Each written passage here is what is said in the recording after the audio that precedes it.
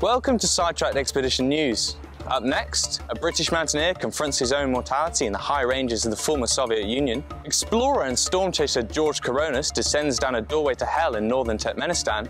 And 2 Americans have pulled off an impressive Alaskan skiing expedition, backed by our very own Sidetracked magazine. But first, a British climber came within inches of death when his expedition to the high eastern ranges of the former USSR took a drastic turn for the worse. Montaigne-sponsored athletes John Gupta and Nick Valentine were high above Camp 3 on the treacherous peak Pobeda in the Kyrgyz Tian Shan Mountains when rockfall smashed into John's helmet, knocking him instantly unconscious. Coming round at 6,000 meters, blood pouring out of a reasonably sized hole in his skull, John had to then descend all the way to the valley floor after a number of failed helicopter rescue attempts.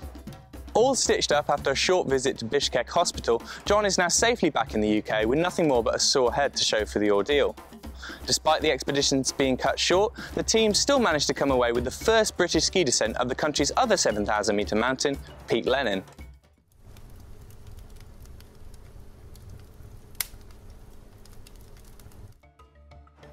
"40 years ago, a vast and fiery pit known as the Door to Hell opened up in the empty desert of northern Turkmenistan.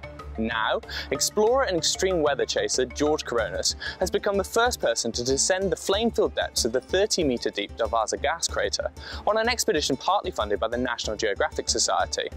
Dressed in a fully fire-retardant aluminium suit, complete with non-meltable Kevlar climbing harness and closed-circuit breathing apparatus, George descended to the bottom of the inferno on heat-resistant ropes to collect soil samples.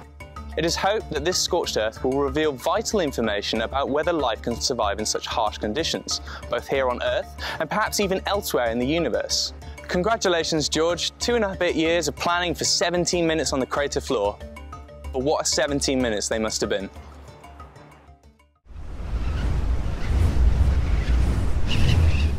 And lastly, an expedition backed by Sidetracked has come away with the clutch of impressive ski descents on the team's first foray into remote Alaska.